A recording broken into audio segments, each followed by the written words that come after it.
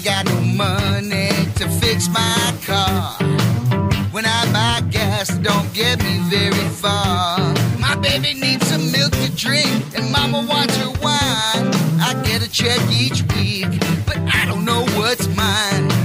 I'm losing track, I don't know what to do. I got the budgeting blues. Welcome back to Sensible Chat, the podcast committed to helping you learn positive money mindsets, destroy debt, reduce financial stress, and break the paycheck-to-paycheck cycle.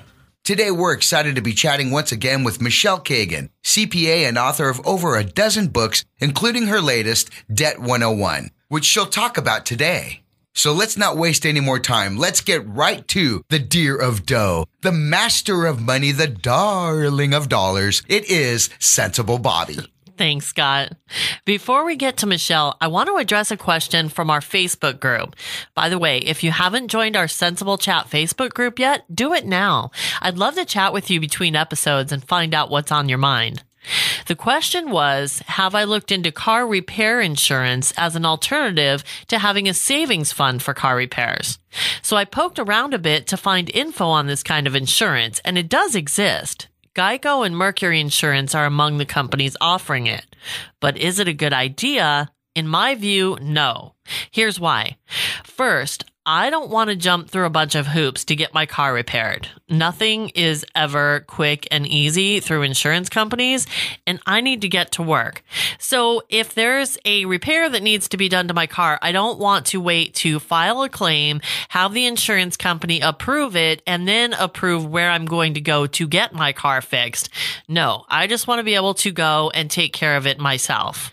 Second, from what I've read, you have to sign up for this insurance when your car is less than 15 months old and has less than 15,000 miles on it. Personally, I'll never buy a car that new anyway, and they usually don't need repairs that fast. If they do, it's going to be very minor. And these insurance policies come with a deductible between $100 and $250. So for the minor things, I'm just going to pay out of pocket anyway. And a car that's that new probably isn't going to need anything major during that time. So I can't see paying a monthly premium for that coverage. And by the way, if I have a car that new, it's probably still going to be under warranty. So a lot of those things are already going to be covered. The other thing I read is that in general, the coverage for these insurance policies will end when your car is 7 years old or has 100,000 miles on it. Well, this is when the significant stuff starts happening anyway, right? I mean, you may need a new transmission. Major things like that start happening when the car gets older, i.e. after 100,000 miles. So if my insurance will lapse at that point, what's the point in me paying for coverage that I may not need until that time? In my view, it just seems easier and more cost-effective to save for these repairs myself so I can control when and where I get my car fixed. Plus, if I get through an entire year without needing to use that money, I still have the money because I didn't spend it on the premium just in case. Now, I don't even know how much the premiums on this insurance would cost. And I don't care because it's not worth it in my view. But Wallet Hub has a great article on this, and I'll put a link in the show notes so you can go and check it out for yourself and see if it's worth it for you. Let's get to our topic for the day, which is debt. Debt is literally a 4-letter word, and one that I often wish we could just remove from our language entirely. But it's ingrained into our everyday lives, and so many people are suffering because of it. Then there are a few who've actually gotten benefits from it. Either way, you need to understand how debt works and what your choices are in order to make your best financial decisions. What makes debt devastating is that many of us don't understand it before we become mired in it. A lot of times, if we had understood what we were actually signing up for, we never would have done it in the first place. That's why I'm so glad Michele Cagan wrote her latest book, Debt 101. Welcome back, budget students. Sensible University is now in session. Today's guest professor is Michele Cagan, CPA, financial mentor, and author of more than a dozen books and countless articles on accounting and finance. With more than 20 years of experience, Michele focuses on helping people navigate their personal and business finances to solidify their financial futures. She has dedicated her career to helping people gain financial independence. Michele, welcome back and thanks for being our guest professor again today. Thanks so much for having me, Bobby. It's such an important topic. You know, debt is something that most of us have or will deal with at some point in our lives, but it's become so normal in our society and it really can wreak havoc on our lives if we let it get out of control. We all hear that there's good debt versus bad debt, but some say there is no good debt and others disagree. What is your view? My view is that borrowing money that will help you make money can be beneficial for your overall finances. Borrowing money that just sucks money out of your life is just 100% bad debt. So for example, buying a home, people talk about a home isn't a good investment. Well, you're not buying your home as an investment. Your home is your home, and you may end up, you get some tax breaks for it. And typically over time, real estate tends to appreciate. So you do end up earning something from it. So to buy a house, most people can't pay cash for a house, and using someone else's money to buy your home, which will eventually, probably, if you live in it for at least 10 years, give you back more money than you paid. I think that's not a bad debt. I think it moves your finances forward. I think spending money on stuff that you're going to use up, like consumables, and borrowing money for that is negative for your overall financial picture. I'm not saying using a credit card is bad. I'm saying going into credit card debt for consumables is bad. Yeah, if you're going into consumer credit card debt, then basically you're just kind of spending beyond your means in a lot of cases, whereas the home and things like that, it may be not within your means today, but like you said, there are benefits that are coming out of it in the long run. And I guess that's why it's just really important to know what debt you can afford to take on for the long run benefits that you're going to get. I feel like there's a difference between borrowing and debt. I feel like borrowing is a positive thing and debt is a negative thing. Well, that's a good way to look at it. That's sort of in my head, like you're borrowing money to buy a house and you have a house. You're borrowing money to get an education and then you have an education. I still think you should be careful how much money you borrow and be careful of all the other terms involving the borrowing. But taking on debt for things that don't help you, and you can't always avoid that. Right. But that's the difference. Yeah. And, while you're talking about student loans, it's such a thorn in so many people's sides right now. But a big part of the reason for that is because many of them didn't fully understand what they were signing up for. Like you said, it can be a good investment. I mean, there are a lot of ways to avoid debt with paying for school. And if you can do that by any means, it's always the best way to go. But if you're going to take these loans, it's really important to understand what you're signing up for so that they don't burden you for life. So what are some of the most common things that you hear about student loans as far as if I'd only known? Most people don't realize that although they can start paying their loans back after they graduate, they don't have to wait that long to start paying it back. You can start paying your student loans the day after you get them, and that will reduce the amount of interest that builds up on the loan. That's another thing, is a lot of people have loans where interest starts adding on the day they take out the loan, even though they don't have to make payments for another however many years until they stop going to school. So they don't realize that their loans are getting bigger. They're not staying the same. Somebody who borrows $10,000 can end up owing $30,000. Yeah. And another thing is people don't realize that you have to start paying your loans back the minute you are not a full-time student anymore. So that means if you have a family emergency and you have to leave school, your loans are due. It's not just after you graduate, it's when you stop going. And for those people who decide they're not going to finish or anything like that, there's still those big loans to pay, right? Yeah. The other thing that I hear a lot of times is mistakes when it comes to financial aid, because most people think of financial aid as a grant, something they don't have to pay back, but financial aid could also mean student loans. Is that right? Yeah, those, when you get from the school, like how much you have to pay, how much you're getting in scholarships and grants, and how much is available that you can borrow, it all looks the same. It's hard to differentiate what kind of money it is, because what you end up looking at is your family share, and everything else is not you paying money out of your pocket right now. And it looks like it's all from the same pile, but it's not necessarily. I mean, the biggest problem with student loans is that most people, I would say virtually no one who is taking out a student loan understands what they're doing because they're 18. Yeah. So, I mean, there's got to be places where they can go to get somebody to help them look these over and really fully understand what they're signing up for before they do it, right? Well, you would think that, yes, but also kids don't understand what loans and debt are when they're taking them out. They don't have a concept of it yet, and interest and things like that. I mean, some do. I'm not saying no kids understand it, but in general, I mean, most young people don't really understand. A lot of adults don't really understand how different kinds of debt work. Yeah, that's for sure. So I'm such a big advocate of having personal financial education in middle school and high school, and it's starting to pick up a little bit.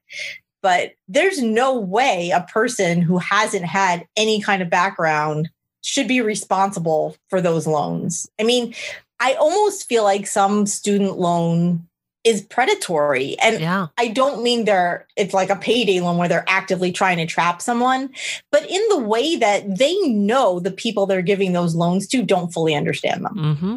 I totally agree. Yeah. And where it can be a benefit, it's such a detrimental thing to so many, because these kids, like you said, they're 18. They're looking at, wow, this company is going to give me a pile of money right now.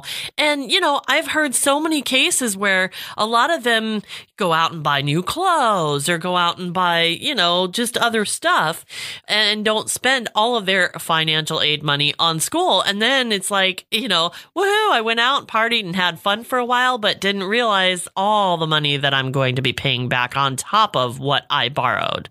That's a very good point. Actually, a lot of times student loan money goes straight to the school. And if it turns out to be more than the tuition and stuff, it goes back to the borrower. Mm-hmm. And the borrowers don't necessarily realize that's part of their loan. They're just getting what looks like free money. They don't know they can give that money back right away. Yeah. And they don't know that. Right. So those are definitely the things that kids need to be aware of, and parents too, you know, when helping their kids through this. I think the people who are in the student debt crisis right now, I think it's actually happening more because their parents didn't have student loans. When I was going to college, like student loans weren't a thing the way they are now. Yeah. It was more affordable, and it just wasn't the same level of student loan that there is now. So their parents wouldn't have necessarily known all the ins and outs because they didn't have them the same way at all. But the people who are being plagued by the student loan debt now, their kids are not going to have the same issues because they're going to make sure their kids don't, which I think is a silver lining if there could be one. Yeah, a lot of times out of somebody else's misery comes somebody else's gain, because certainly the people who've been through the misery can help those coming, you know, after them to avoid that misery. Now, after the fact, a lot of times people are thinking about consolidating debt, whether it's student loans or other kinds of debt. And they a lot of times think that this is the best way to pay it off, which in some cases it can be, but there's also some pitfalls to that. What kind of pitfalls do you see that they may not be aware of? Well, it depends on how you consolidate your loans and who with. There are definitely a lot of scammers in this space. And they'll do things like tell you, stop paying your debts now while we're doing this consolidation loan. And that is the exact opposite of good advice. People are sort of more familiar with transferring credit card balances to like a zero balance card. And they might do like 4 credit cards onto that. That's a consolidation. That's moving a bunch of loans into one loan. It's the same thing. When you work with a loan consolidation company, you have to be very careful and understand what they're doing, because sometimes what they're doing is partially getting rid of some of your debt, and that can mean a huge tax bill. Sometimes they're just scammers and they're telling you to pay them and they'll pay your debts, and then they don't. And they tell you not to contact any of your lenders. Terrible idea. If anyone tells you not to do that, don't listen. Also, if it's on student loans, if you have federal student loans and you consolidate to a private loan, you lose all of the protections that come with federal loans. Mm-hmm. So there's a lot to think about when you're doing. It's not necessarily a bad thing to consolidate your loans if it's easier for you to make one payment than 5 payments, both financially and organizationally. Am I right in saying that most of the time you can actually do that yourself? I mean, these debt consolidation companies, they're kind of doing the same thing that you could do yourself, right? Right. I mean, what you technically could do is if you have high interest debt that you took out when you had bad credit and now you have better credit, you could get a loan, a personal loan at a lower rate than your high interest debt, and then use that money to pay off your other debts. And you've just consolidated your debt into one loan payment. But if you're going to consolidate, you need to make sure that, first of all, you have better credit than you did when you took out your other loans. You want to make sure that you're getting a lower rate than you're already paying. And you want to make sure that you're not working with someone who's a liar and a cheat. And if you're doing it yourself, you also want to make sure that there's no fees, right? Because I actually used the 0% balance transfer when I was trying to get out of debt, but I always looked for what the fees were. I mean, obviously the interest rate after that promotional period ended, just in case I couldn't pay it off on time, and any fees that went with it, because a lot of times there's a 3 to 5% balance transfer fee. So if you do that math and you don't come out on top, it's really not going to be beneficial. Am I right about that? Yes. And if you can't pay off this lower cost debt in time, don't do it, because then your rate is going to go up retroactively. That's right, because it goes on to all the debt that you transferred in the beginning, not just what's left, right? No, it's just on what's left, but from day one. From day one, right. Yeah, so it's just important to know, I mean, because I think a lot of these things can be beneficial, but sometimes the way they're phrased and the fact that people are just desperate to get out of debt and aren't really paying attention lead to them making these decisions without knowing everything that is facing them in making this decision. I honestly wish they would come talk to me before they did it. Yeah. We could figure out the best way, because it's not the same for everyone. Absolutely. So I hope that people will call you if they are facing something like this so that they can get your input ahead of time, because you are always filled with the best knowledge on this stuff in my view. Well, I mean, some of the most important things to do is to get your credit in shape before you even think about doing any of this stuff, because if you still have bad credit, none of these things are going to be as helpful as they would be if you just got your credit up a little bit.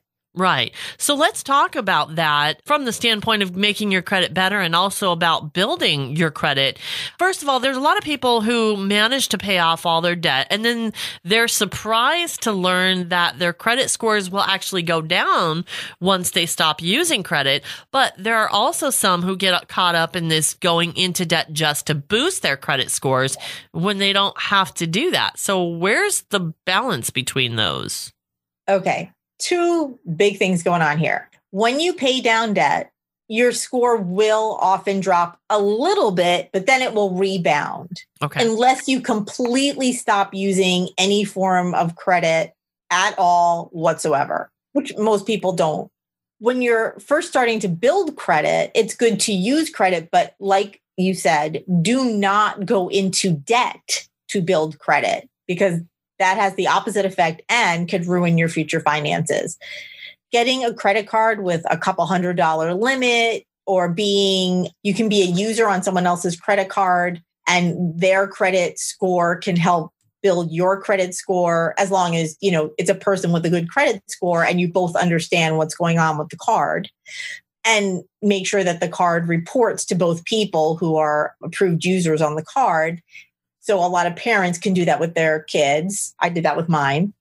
Even things like making sure you pay all your bills on time, your phone bill, your internet bill, your rent. It may not improve your credit to pay on time, but it will absolutely ruin your credit to not pay on time. Some cards are easier to get than others. Like a lot of times it's really easy to get a gas credit card, and typically you don't charge up thousands of dollars on gas credit cards. So those can be good starter cards because you're only using them for that one thing and then you pay them. What about credit builder loans? Can you explain what they are, and are they a good idea? Well, they sort of are if you use them the right way. Basically, it forces you to save the money you need to borrow before you borrow it, and then gives you the opportunity to pay it back. But that way you're paying somebody else interest to force yourself to save money and make payments. I thought I understood that it was like they would loan you money and then you would start paying back that money with interest. But if it was only to build your credit, I didn't understand why. Like you could get a secured credit card, put your money onto it, use it for groceries or gas or whatever, and just pay that off to build your credit rather than getting a loan for money that you're not even using and then paying back interest on that. So I'm just credit builder loans, I think, are often for if you want more money than a credit card. Okay. Secured credit cards usually start with a $100 or $200, and credit builder loans can be more like $500 to $2,500. But in both cases, you have to save up the money first and then borrow it back from yourself, but pay the company that's facilitating interest as sort of the fee for them helping build your credit. It's a good practice to save up money first and then buy something, but doing that yourself doesn't build your credit. Okay, while we're on the subject of secured and unsecured, let's talk about what the difference is between secured and unsecured debt and why that difference is so important. Secured debt means that you have something of value that the person you're borrowing money from can take if you don't pay them back. It could be a house, a car, a pile of money, but they have a claim on whatever it is if you don't pay them. Unsecured means there's nothing behind it. If you don't pay them back, it's tough luck on them, which is why unsecured debt virtually always has much, much higher interest rates attached to it. A lot of times people consider taking out loans against their home equity or their car to pay off higher interest debt. And those would be the secured loans, right? I mean, because your home or car are attached to those. So those are secured, but they're not always good ideas. Right. And also many people don't realize they're taking out secured loans, which is bad.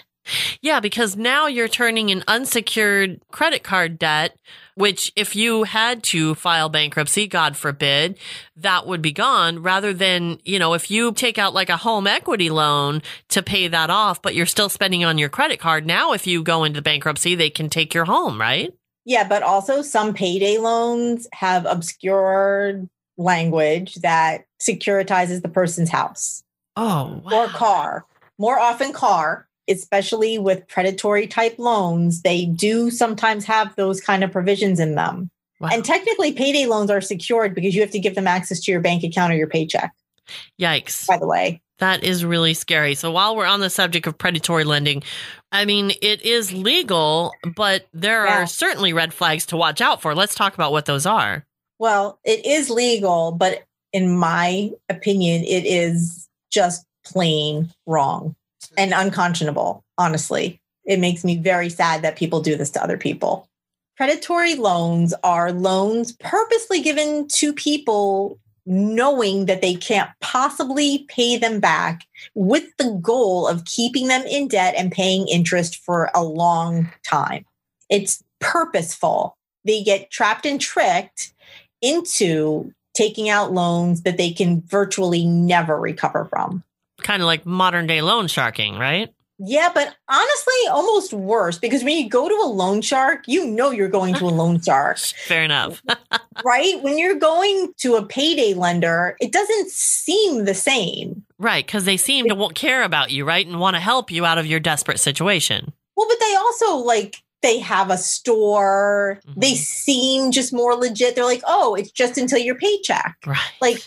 It seems like to people an advance on their paycheck. Mm-hmm. It doesn't feel like you're going to a loan shark, even though you are. So honestly, I feel like loan sharks are more reputable than payday lenders. Certainly more transparent. Certainly more transparent. So let's talk about how the cycle works, how easy it is to get trapped in this kind of cycle, because there might be people out there going, I don't understand. Well, it is just until my paycheck and then everything will be fine. Seems that way, yes. But the interest on these can be more than 300% a year. That's 3 times more money than you borrowed. So it's triple the amount you borrowed. It doesn't seem that way because they say $20 fee, $15 fee, $15 per $100 and things like that. And it doesn't feel like you're paying 300% interest. I'm only paying $15. Yeah. Sort of. Yeah. So the moral of the story is do the math, right? Yeah. But the other part is, okay, you don't have enough money to cover an expense right now. You need the money from your paycheck today. You're not going to get it for another week. So you go to a payday lender. They give you the money you need. And then when you get your paycheck, you pay them back the amount plus whatever fees are on top of that. But then you don't have that money for whatever else you would normally need your paycheck for. Mm-hmm. So you're forced to borrow more money. And if your paycheck isn't enough to cover the paycheck and the amount you borrowed and the fees, you automatically get rolled into another loan. These loans constantly roll over. Wow. And you get into a situation where it's almost impossible to pay them back. Yeah, that makes a lot of sense because if you had enough money in the first place, you wouldn't have taken out the loan. So borrowing it against your next paycheck, yeah, I mean, you're still going to come up short. And there goes the vicious cycle. But in the moment, people are desperate for this money. It's like, what else can I do? So, well, actually, there are other things you can do. Yeah. But I just wanted to flip back real quick to when you said people should do the math. So if you're paying $15 on $100 for 2 weeks, that's the same as paying 15 times 24% interest annually on a loan. I can't do that math in my head, but it's a big lot of interest. Yeah. It's a crazy percentage. And if you saw that like on a credit card, you'd be like, I'm not taking that out. Right. So exactly. They don't translate it into the percent for you because $15 is easier to swallow than 475% interest. Exactly. It's the same as, when they say it's just the price of a cup of coffee per day, well, add it up. So some credit unions they're similar to payday loans, but they will only lend you the amount they know you can pay back. And the fees are 100% normal and reasonable and affordable. Oh. Some banks will do it too. Like if you have direct deposit or a checking account or a relationship with the bank, they will often have some kind of, I can't remember what it's called off the top of my head, but it's something like pay help or loan or something like that. Okay. You can also ask your boss for an advance, by the way, because that way you're just borrowing from yourself. And then there are a bunch of apps out there now, and I'm super sorry that I don't remember the names of any of them off the top of my head, but there are a bunch of apps that you can use that help you get your money before your paycheck, as long as you can prove you've already earned that money. I've read about those and I was reading about them in your book, and I think you have the names of them in your book, right? I do. And they are absolutely, they have fees attached. 100% they do. But it's not nearly as much as a payday loan. They're not predatory because you know 100% upfront what's going on. And it just helps you access your paycheck as you earn it instead of waiting 2 weeks to get your paycheck. Like if employers just paid us an envelope of cash every day, nobody would be in this situation where they had to wait for the money. I'm not saying people would never have expenses that were more than their paycheck, but the timing issue wouldn't be an issue. I agree with you to a point because certainly, if you got paid every day and you could put that money aside and budget for it properly, that would take care of a lot of the problems. But it kind of scares me to look at those apps and go, okay, people are going to be getting their money every day and going, wow, look, I can go out to eat every day. But then what happens when rent comes due? Well, yes, that's true. I mean, you have to be careful with pretty much everything. Yeah. I mean, it's just in the way you use it. Exactly. But there definitely are times when, for example, I don't get paid until the 24th, but my rent comes due on the 18th or something like that. And you can't change your paycheck date. There are some times when credit cards or utilities and other companies will let you change your due date to match when you get paid. So that's something to try too, to help match up your cash flow in and cash flow out a little bit better, is you may be able to change your payment dates. And another thing that I've also started seeing is online banks that say you can get your money a few days earlier than your paycheck normally hits your bank account. But again, this kind of concerns me because if you're coming up short paycheck to paycheck, then the date that your paycheck is hitting really doesn't matter, right? I mean, maybe for one time to cover something, but you're just going to get your paycheck within the same time frame the next time around. I mean, if it's a few days early now, it's still going to be 2 more weeks until your next paycheck. So in the long run, that doesn't really help, does it? In the long run, probably not. But there are many people that it's impossible to get ahead. There's truly very limited, if any, affordable housing in the country. I read somewhere that there's nowhere in the United States, and I don't know if this is true. I'm saying I read it somewhere and I can't remember for the life of me what it was. It was a study that there was nowhere in the United States where a person working a single full-time job at minimum wage could afford to pay rent. I mean, that's rent. That doesn't even include electricity and food and clothes. And what if you have kids and health insurance? Or for a lot of people, it's honestly not possible to get ahead. And that's one of the big problems with debt is there's no other choice. That's probably why budgeting can help a lot with this, especially with, advances and stuff like that. If you're getting paid, as you go and everything, so that you can put it aside as much as humanly possible to make sure that you can cover your expenses as they come in for as much money as there is in your paycheck. Right. I mean, here's something I don't like about this book. It's about debt. And I get that it's supposed to be about debt. It's Debt 101. But really, debt is a piece of everybody's entire financial life. Right. And you really can't look at one piece by itself. It's more holistic than that. It's the budget and your income and your actual expenses and how well you're planning. And do you have retirement savings? And do you have kids? What are your future plans? It's everything all together, and focusing on one area without knowing the other parts of the picture or without considering the other parts of the picture won't work. That's a very good point. And I guess that goes to the whole thing that these, debts really as a whole on their surface are options, and they may or may not be the right option for me or for you. And that's why it's so important to really understand the ins and outs of what goes with it before you decide to take it on. So it seems like one of the biggest mistakes that people take with respect to, let's say, taking out loans is not knowing what they can truly afford. You go to a car lot to buy a car, or you go to buy a home, and a lot of times you're depending on the finance company to tell you what you can afford. And they're going to, try to make it as big of a loan as possible, obviously, because they want to finance on top of that. But it may not fit within your budget, and you're the only one who knows that. So how important do you think it is for people to really understand what fits in their own budget before they go to take out these loans?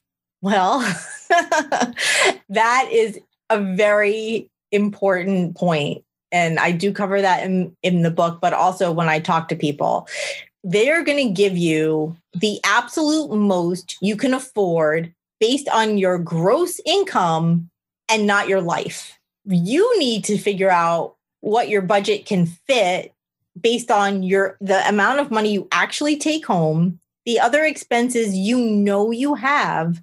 And if you can't afford the loan for the car you want, you need to want a different car. Right.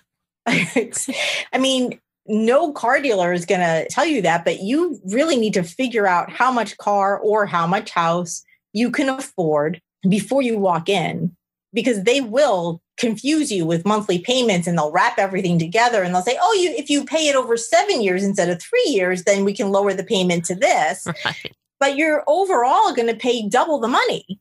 I was talking to a client the other day who's looking to buy a house, and she said, I hope the mortgage companies like me. And I said, no.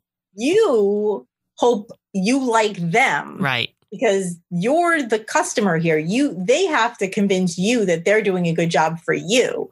You are the one who is buying the house. You get to decide who you want to work with. And she said, well, but I have to apply to them. And I said, well, yeah, that's how it's set up. But you can choose whichever one you want to apply to.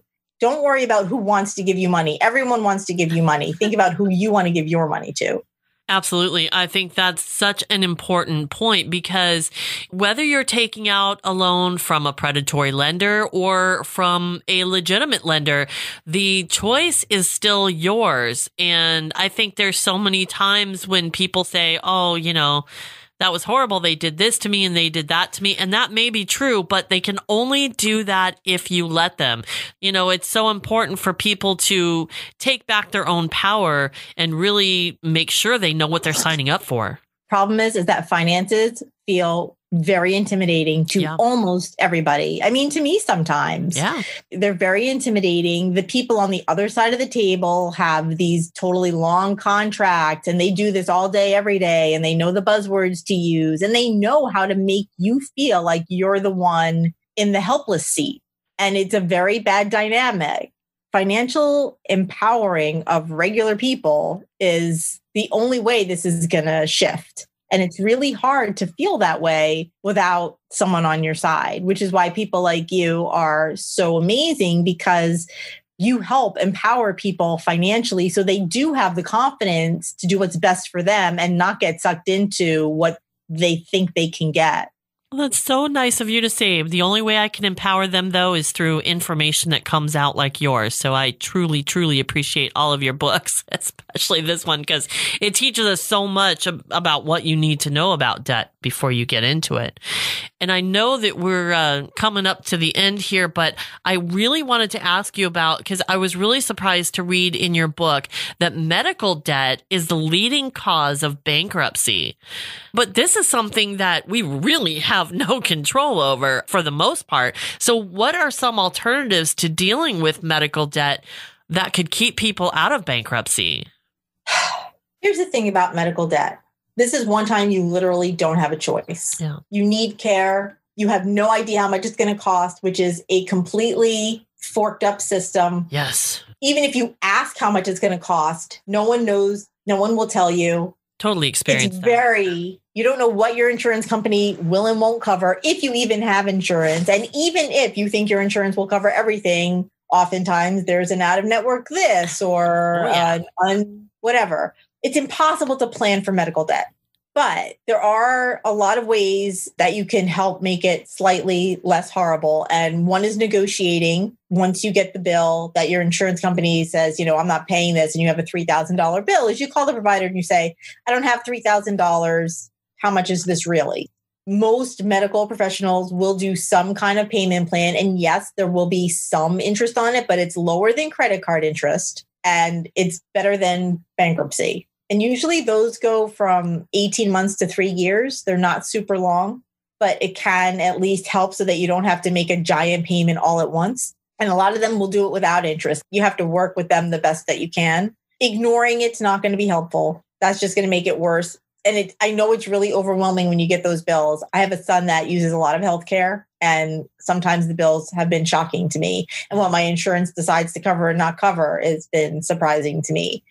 And you just work with the providers the best you can to be able to get the care you need. The only thing, and I hate to beat this drum into the ground, but I don't, because if nobody's ever heard me say this on this podcast before, the saving grace for me, because we have a PPO, and that's where you have to pay these out-of-pocket costs until you get to the deductible, and there's network costs to concern with. Even if you don't know, if we had a doctor that sent our lab work to an out-of-network lab facility and ended up with a bill for that. How did we know? We didn't. There was no way for us to know. But the only saving grace for us has been the HSA. And so if you're having to pay out of pocket for expenses and you have a high deductible health plan, which is why you're paying out of pocket all these expenses, get the HSA, because that's been the one lifesaver for me. Yes, I love HSAs. In fact, I write about them all the time because they're amazing. A lot of people don't know they can open their own HSAs. They think you can only do it through your job, but that's not true. Yeah. You can open your own. Exactly. And the thing with me, I just want to mention this too, because what happened with us was Scott had to have surgery and we were thinking, well, how are we going to pay for this? There's not enough room in what we're getting from our paycheck to pay for this surgery. And I have this HSA, but how am I supposed to contribute to it when I can't afford to lower the paycheck every couple of weeks? So what I did was change my withholdings, and that gave me the room to contribute to my HSA without changing the amount that I was getting on my paycheck. Does that make sense, or is that like a danger zone? No, I mean, you'll know at the end of the year if you owe taxes or not. Right, and which I didn't. It's so confusing that people who, because of all the big changes, it's almost impossible to tell if you're going to owe or not. Yeah. But the truth is, if you need the money now, you need the money now. Yeah. And it's better to owe the IRS than not get medical care. And that's the other thing that we didn't mention in other ways to find money. If you're trying to avoid a predatory loan, is you can change your withholdings as well to get more money out of your paycheck. And like you were just saying, I mean, you know, you don't want to owe the IRS at the end of the year, but if you do, it's better than having your lights turned off in the middle of the year, right? Right. The IRS doesn't need your money as much as you do. So at what point does bankruptcy become a viable option for dealing with debt? Because, of course, nobody wants to go down that road, but there are some times where that is the only choice. So how do they decide between, okay, I have a lot of this debt, it seems daunting, but I can find a way to pay it off and move on with my life, versus there's just no way, I'm going to have to file bankruptcy? I think it largely depends on an honest assessment of how much income you could bring in. And unfortunately, a lot of medical debt, high medical debt, does often involve disabling conditions where people are out of work for months or years following it. So if you are in a situation where you know you're never going to be able to earn enough money to pay off the debts, bankruptcy, it's not a great solution, but it beats the constant stress of having people trying to call you and trying to figure out how to pay things down. Yes, you are going to lose some of the stuff you have. It's going to happen. They're going to sell off some of your stuff, or there's different rules in different states, but you'll be done.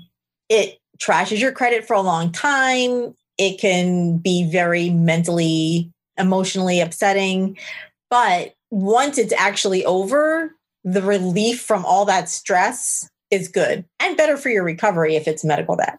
If you have the possibility of paying some of it back in a moderated way, it's better for your overall finances, and a lot of people's mental health isn't the right word, but there's a lot of emotions attached to money. And a lot of people who file bankruptcy feel shame and guilt. And at least with the restructuring type plan where you're figuring out how to pay things down, there's less of a sense of that and more of a sense of, I was in a horrible situation, but here is how I'm working to get myself out. So if you can in some way get yourself out, that can be a good choice. If it's not possible, don't try. And it's hard to know, like you said, because there is so much emotion around it. Sometimes it's hard to know what your own best option is. And that's where you could come in and, you know, help somebody figure that out by going through their finances in a holistic way, right? Yes. And I mean, and there are bankruptcy counselors specifically trained in bankruptcy that can help you figure out if it's right for you, which ones are right for you. People also don't know that if you're filing bankruptcy, you don't necessarily have to file every one of your debts. People also think that you can never, ever discharge student loans in bankruptcy, and that is proving to be not true. Wow. Good to know. Well, it sounds like you've got quite a few other tricks up your sleeve that will probably be coming in more books, because you're like a machine with all these books. I swear, I don't know how you do it. But I definitely want everybody to go and check out your book, Debt 101, because it just really, I found it very empowering and very enlightening about all the different kinds of debt. And really, just like we've been talking about, you know, knowledge is power. And the more that you know about debt before you get into it, the better that you can use it or deal with it, you know, whichever situation you're in, to be on the proactive instead of the reactive and falling prey. So how can people get a hold of you if they had questions or wanted a session with you to try to figure some of this out? You just head over to my website, which is michellecagancpa.com. I'm on Facebook and Twitter, and you can contact me in any of those ways, and I'll be happy to talk people through things. a lot of times just one conversation helps get them on a path, and then they're fine and never need me again, which is perfectly awesome. I'm really happy when that happens.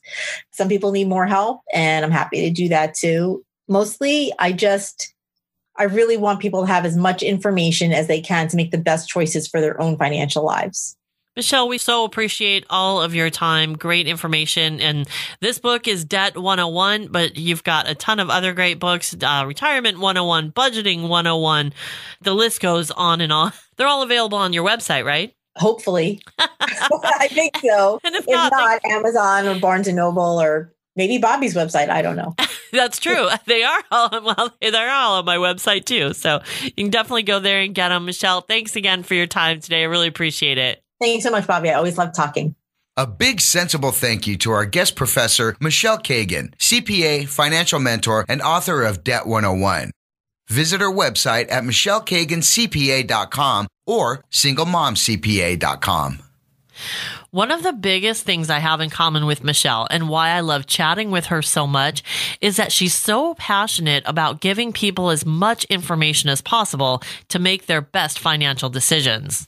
Those decisions aren't the same for all of us because it depends on our lives, our current financial situations, and what we're trying to accomplish. But knowledge is power. So let me give you a few more ideas based on what we've already talked about today. First of all, if you haven't heard, on Friday, President Trump announced that they are waiving interest payments on all student loans held by federal government agencies. Now, if this is true, this is such a beneficial program to so many people who are mired in student loan debt right now. A few things to keep in mind. Remember, this is temporary. Although they said till further notice, so it could be a very long time. It might be a short time. We don't know. Also, keep in mind that it is interest only. You'll still have to make your payments, but you're going to be paying principal. And the difference between waiving and deferring is that when you defer interest payments, it just means that those interest payments will have to be paid later on and they're accruing as you go. If you're waiving it, that means that there is no interest during that time. So this is the perfect time for you to really beef up those payments. Now, I've heard a lot of people, when you get an opportunity for 0% interest, things like that, people tend to take advantage of the fact that they don't have to pay as much money during that time. But they forget that that's going to come later on. So take advantage of this time while you are not going to have to pay the interest to really beef up those payments because you're going to be paying down on the principal, which means that when you do start having to pay interest again, you're going to be paying interest on a lot lower of a sum of money. So it's going to save you a lot. Make sure that you read up on this before you make any decisions. First of all, you need to make sure that your student loan is qualified for this program. And second of all, these details are changing moment by moment. But you definitely want to read up on it and find out how you can take advantage of this. There are a lot of dangers to not understanding how student loans work. And I think this is a big part of the student loan crisis that we have right now. Because as Michele and I were talking about, kids sign up for this stuff all the time, not understanding what they're signing up for. So if you want to understand more about how student loans actually work, check out studentloanhero.com. And I've put a link to an article in the show notes that can really help you out with getting some information on this. Some other ways that student loan debt can become a crisis is, number one, you don't know how much you'll pay back as opposed to how much you'll make. So that means if you haven't done the research on what your major, what your career field is typically paying, you don't know whether the amount that you're taking out for the student loan debt is going to be easily paid back based on what you can expect to make after you graduate. And that could be a really big issue. The other thing is a lot of kids aren't picking schools based on what they can afford, but other things such as a cool college campus or other benefits that a school might have that play into the kind of college experience that they want. And while that's all nice, you need to know what you can actually afford. Because if you sign up for an Ivy League school and take out massive amounts of loans to pay for it, you may have a really hard time paying it back. And a lot of people are experiencing this now, and it's putting them off from being able to buy homes, start families. They live in this paycheck to paycheck cycle from the moment they graduate, and it It's been devastating for a lot of people. So really take the time to look through and figure out what schools you can afford. Now, using debt to go through school might be the best choice for you if you have a good plan, but if you don't have a plan, do not do this. Again, this is why so many people are ending up mired in student loan debt after the fact. And there are a ton of ways to go through school debt-free. You can get scholarships, you can get grants, you can work, you can start out at community colleges. The bottom line here is that you're the one who decides whether or not it's worth it to take on student loan debt in order to go through school and get a degree that could very well put you in a great position to make a lot of money throughout your life. You're the only one who's going to know whether that's the right choice for you, but you really have to know what you're signing up for. So take all of the options into consideration and put them all into a plan before you sign on the dotted line. The same goes for other debt. If you're about to buy a car or a home, you need to know how much car or home you can afford before you go shopping. Like Michele and I were talking about, the financiers want to sign you up for as much money as humanly possible based on your income, but they don't know what your expenses are. You're the only one who knows the amount of money monthly that will fit comfortably into your budget that you can afford to pay for your car or your home. So you really need to understand how much that is before you go out and look for a loan. Plus, you need to think about what else there is besides the price of the car or the home. You're going to have repairs, insurance, taxes, and other things that are going to come up. So sit down and make a plan before you go out and take out these loans, so that you've thought about all of these things and you have a good idea of how much, again, can fit monthly into your budget to pay for these loans. Never let anyone push you into a bad decision. They're going to give you all these ways that they can help you finance more so that you can get into something even better. But again, you're the one who's going to have to pay this at the end of the day. So take your time, ask all the questions that you need to ask so that you fully understand what you're signing up for.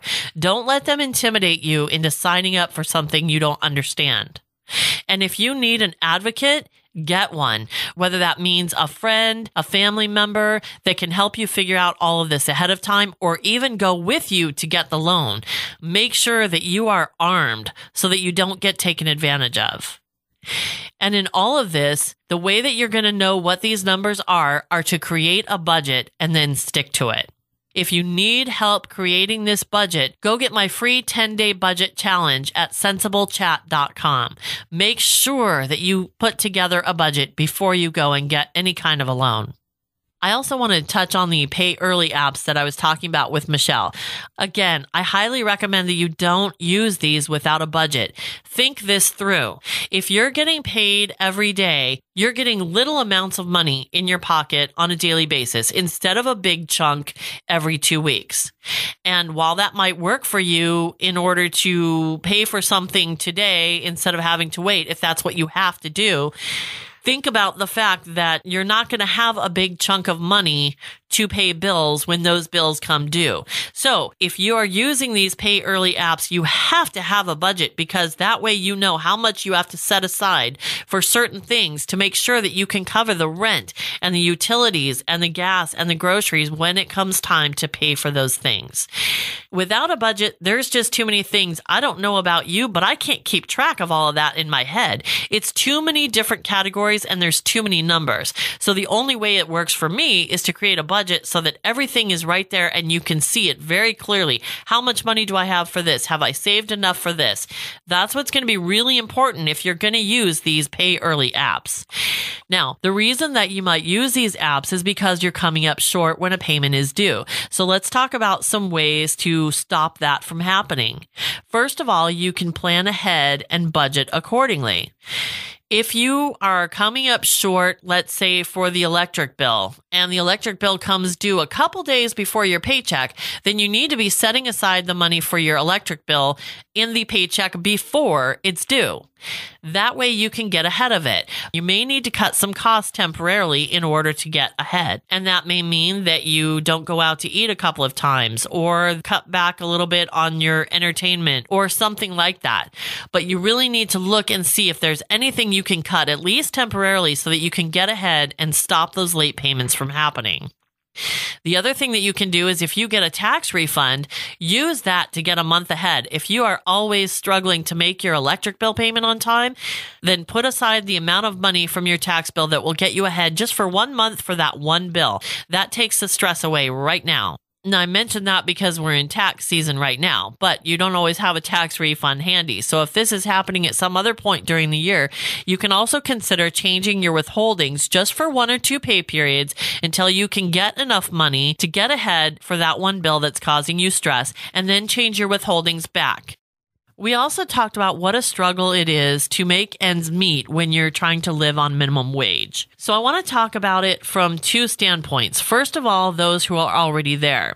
If right now you are trying to make it living on minimum wage and you're coming up short, you might want to consider finding a roommate and sharing those expenses. Cut whatever expenses you possibly can and consider taking on some side hustles to make more money.